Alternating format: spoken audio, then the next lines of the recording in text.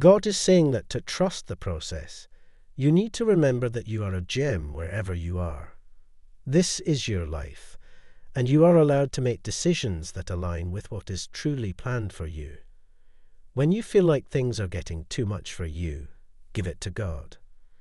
He will carry your stress, and He is always there to help you through.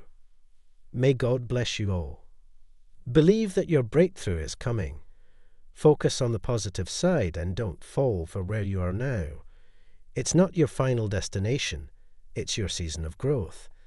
Today, you can do things differently in a way that truly brings you joy. Evaluate the responsibilities you have taken on and decide if they are truly yours or someone else's. If it's yours, find a way to bring your joy into doing it. May God bless you all and guide you to wherever you want to be. May everything turn out the best way possible for you. Conquering your fears is the most powerful thing you can do to enhance your spirit. Again, I want to bring you back to life, even if you have lost hope. Your time is coming. It's about to happen for you, and you can feel it. So many beautiful things are on the way because it's all you need to fulfill your dreams. You are connected to your higher being at all times, meaning you are capable of divine intervention with all things. God has a message for you today. People are taking advantage of your kindness, but the issue is that you are letting it happen and allowing it to continue. It will continue until you start setting boundaries and standing up for yourself. God is making things happen for you, even when you don't see it or feel it. Even if it's not evident, God is working on your prayers. God is more concerned about your heart, and nothing can ever change that. You are enough right now, as you are in this very moment. Your life is happening right now. Your life doesn't begin when you achieve or do something that brings you happiness. Instead, find happiness in doing less. The universe has your back.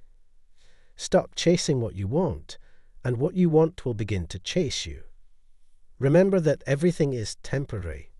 No pain, heartbreak, grief, or hurt will last forever. It may feel eternal when you are living through it, but it eventually ends. It always ends. Take care of yourself and prioritize your well-being. The reason why the enemy is fighting you is because there's a calling on your life, an assignment for you to fulfill that he is trying to stop. But by this time next year, the enemies you see today will be no more. What was meant for your harm will be turned to your advantage. Spend enough time with God in the morning to walk in victory all day. Type Amen if you believe in God. May God bless you all. People will disappoint you, life will disappoint you, and unexpected things will happen. But you have to believe in the power of God and be able to say, I can do whatever I need to do. Stay connected to the light within you. Your value is internal, and your inner strength manifests in your reality when you hold your head high, especially when life is testing you the most. Look at the raw materials of your life and believe that you can make something extraordinary with them. Type yes if you believe in God.